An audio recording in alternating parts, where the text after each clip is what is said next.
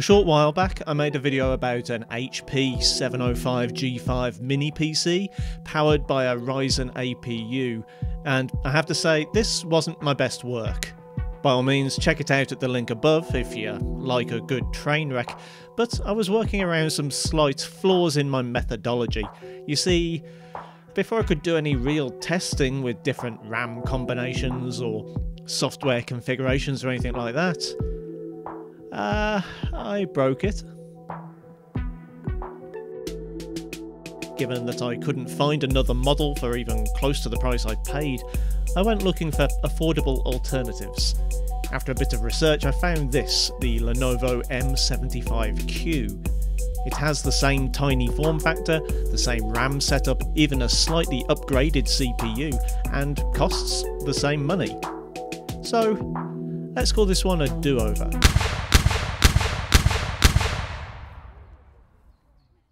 In case you skipped over the previous video, I'll give you a super fast rundown. These 1-litre mini PCs are smaller than any ITX case I've ever seen, but nevertheless often have upgradable parts. This one in particular, the Lenovo M75Q, has a socketed AMD Ryzen 5 Pro 3400GE quad-core multi-threaded APU, with 8GB of single-channel DDR4 RAM and a 256GB NVMe SSD, and was purchased on eBay for £300. Straight out of the box, just as with the HP machine, the Valorant and Fortnite benchmarks are lower than I'd like. As the RAM is being shared between the system and the GPU, that seems like a reasonable place to start upgrading for better performance. Swapping the single stick of 2666 for a pair of 3200s, the locked down Lenovo BIOS prevents me from changing the frequency of the RAM to its fullest, meaning we're stuck at 2666. Even so, conventional wisdom says that switching from single channel to dual channel RAM should improve FPS, especially with an APU. However, it's not quite as simple as that. Benchmarking Fortnite sees up to 20% higher averages from the additional RAM stick alone, but the frame pacing remains awful. Likewise, Valorant sees substantially increased averages but reduced 1% and 0.1% lows. This actually works out slightly worse than the scores I saw from an Intel i7 7700HQ and integrated HD graphics last year, which isn't exactly what I'd hoped to see from this much celebrated AMD processor. I had a feeling something wasn't quite right. The Ryzen 5 Pro 3400GE in this PC is a low TDP version of the 3400G, which makes sense when used in a tiny PC that doesn't have much room for cooling, but we're not troubling our thermal system much here. In AMD's Ryzen Master software, we could do something about that reduced TDP, but unfortunately the Lenovo is so locked down the software refuses to install. Thanks to a commenter, I was made aware of some third-party software that allows the CPU's behaviour to be modified without Ryzen Master, though all of the various applications I found were either focused on laptop CPUs or just straight-up blue-screened. In a sort of throwaway line at the end of the last video on the HP unit, I said that the APU's performance might be being limited by power, and a thread I'd read online seemed to back that up. Apparently the M75Q was briefly available with a 135W PSU as an option, and some users reported that PSU helped obtain much better results in games. Throwing caution and money to the wind, I ordered a 135W PSU on eBay. I have to admit I was a little hesitant when it arrived, as it's significantly bigger and heavier and doesn't look much like the standard model. Thankfully, the increased power output didn't start a fire or fry any components, so I took that as a good sign and started by rerunning my Fortnite benchmark. And holy shit, it worked! Average frame rate's almost double. Frame pacing smooths out beautifully for an APU, and we're still looking at some pretty acceptable temperatures. In performance mode, averages hit 92 and 1% lows drop just a little below 60. If you prefer the extra fidelity of the regular DX12 renderer, competitive settings, i.e. everything to minimum with view distance to maximum, still manages 48 FPS average and 1% lows of over 30. Valorant is totally redeemed with averages in the 90s and 1% lows over 60. Not quite up to the performance you'd see from a dedicated CPU-GPU setup, and given the game's reliance on CPU performance, I can see this possibly running better on a 4000 series APU. It still ends up handily defeating the Intel i7 I tested last year.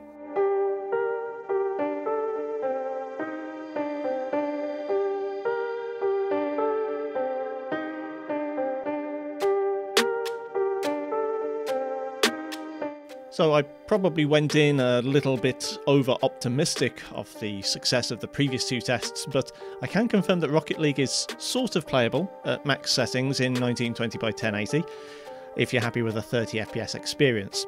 Dropping to performance settings smooth things out dramatically, giving us double the FPS and making things much more esports friendly.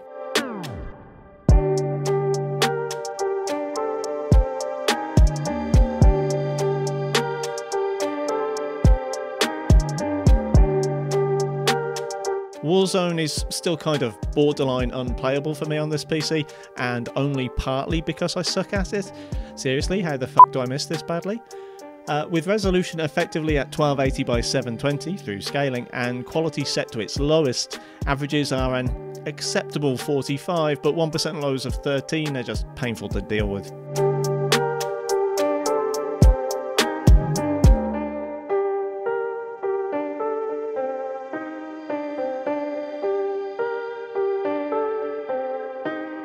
I'm no fan of Apex Legends or any game that doesn't give me the option to play solo. It's much easier to hide my ineptitude when the rest of the group isn't relying on me. That being said, it was this or PUBG, and I think the internet might finally be over that game. So here we are. The Lenovo M75Q handles Apex much better than it does Warzone. I ran this game at 720 with low settings, turned the texture quality up a little, and still saw a 67 FPS average with 1% lows of 44.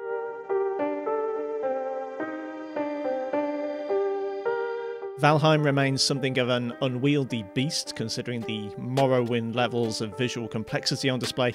Dropping settings to 720 low is an absolute necessity, and that will deliver averages of 28 and 1% lows of 13. That is at least in the DirectX 11 renderer. Thanks to a timely update to RivaTuner, I was able to benchmark Valheim using the Vulkan renderer, and can confirm that this sees an increase in averages to 31 and 1% lows to 14.7 FPS. Only about a 10 or 15% uplift, but every little helps. Genshin Impact, aka Breath of the Waifu, still looks great and plays very well here, with resolution at 1080 and quality set to medium. Averages run at around the 40 FPS mark, and 1% lows stick above 30 for the most part. Using a 30 FPS limit might be the smoothest way to enjoy this one.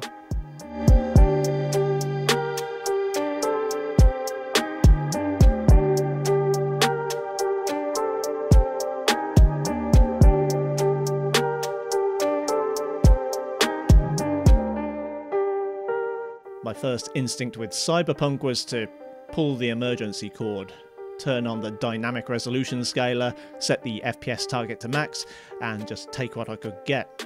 This resulted in a pretty solid 30 plus FPS experience as I played through what is either Night City or possibly some impressionist watercolour painting of a velvet pillow.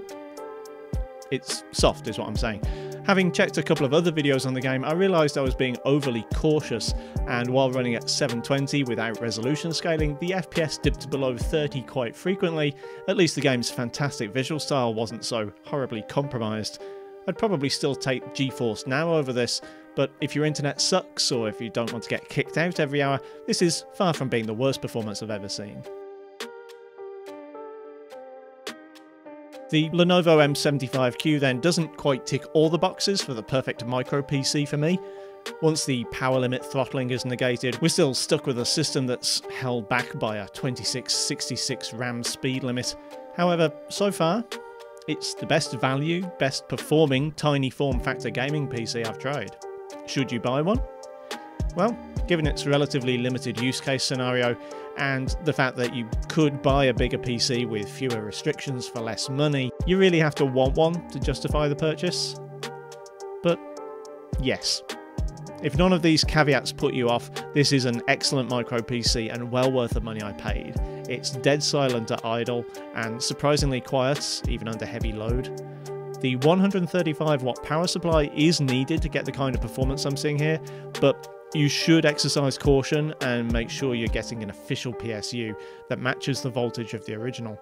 And be warned that this may invalidate any warranty you have. One of these PSUs should set you back between £35 and £50, and if you get the 8GB model of the PC, you'll also be needing a second stick of DDR4 2666 for another £20 to £30. Don't do what I did and waste £70 on a 3200 kit, it won't help. Someone mentioned to me that a kit that could hit 3200 at 1.2 volts could work, but I've got no way of validating this, and I don't really have the time or money to track one down.